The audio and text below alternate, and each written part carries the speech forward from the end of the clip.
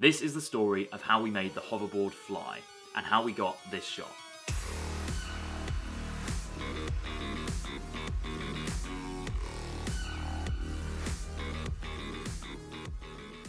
On my 10th birthday, I was given this, the DeLorean time machine.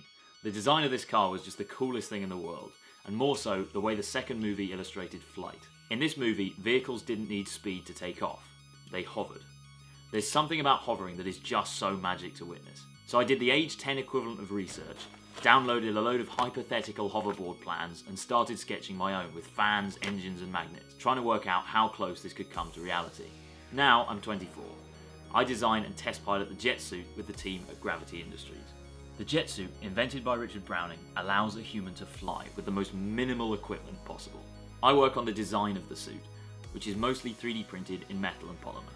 If you want to learn more about design for 3D printing, have a look at my company AX in the description below. Last summer, I had the idea to try and fly with the hoverboard attached to my feet. Back to the future and proceed.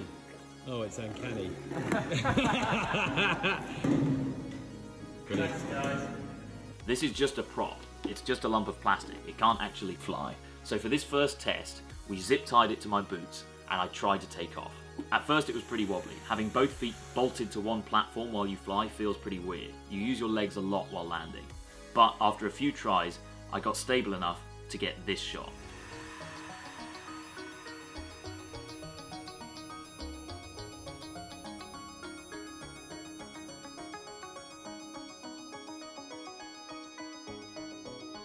This was an insane moment for us.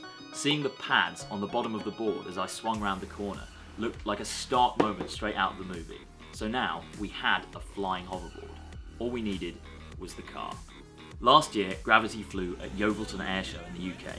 Just before we left for the day, I spotted the glinting stainless steel of a DeLorean parked up on display in the crowd. After asking around, I managed to get introduced to Phil, who owned the car.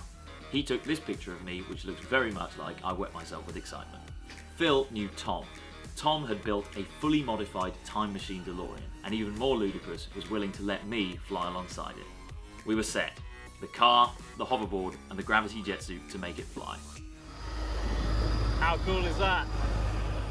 We managed to plan the shoot on a runway at sunset.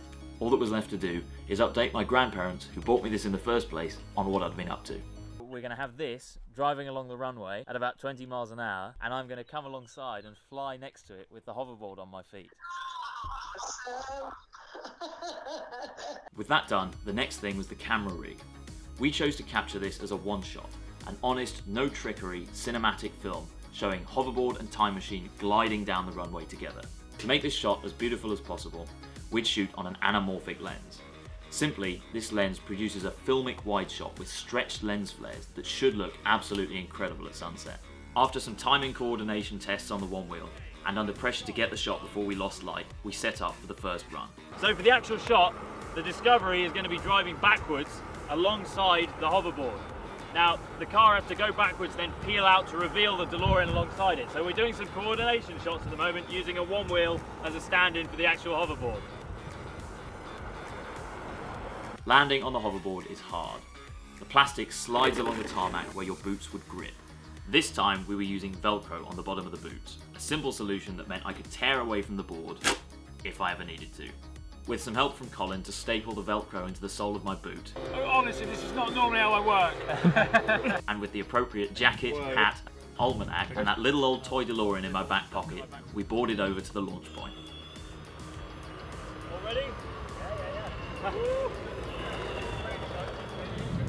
Follow on this side of the white line as the DeLorean is on that side. Got it. Okay.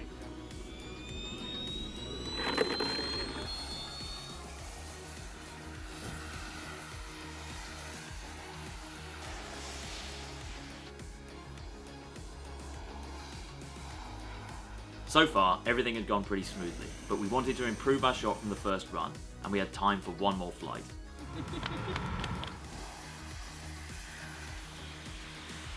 At the end of the second run, I had a problem. I had to keep flying down the runway to ensure that I'd flown out of shot. I lowered the power a little too early and had a hard landing.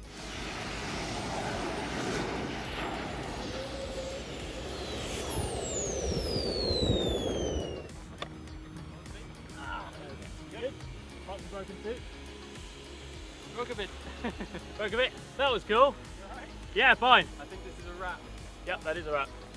You guys okay with that? It was a gradual slide towards the ground, and apart from landing backside first on that little old toy DeLorean in my back pocket, all was fine. I got a lift back on the camera car, and we were done. This was a crazy combination of DeLoreans, jet suits, and Back to the Future at an incredible location. Thank you so much to everyone who made this possible. I never thought I'd even sit in a DeLorean, let alone we'd capture something this cinematic, bringing the hoverboard probably as close as it's ever been to actually hovering. If you want to see that final cinematic shot we captured, go and have a look at the AX channel. If you want to see more of the jet suit, go and have a look at Gravity, and if you want to see Colin Furze learning to fly with us, go and have a look at his channel. All links are below. Thanks very much, see you next time.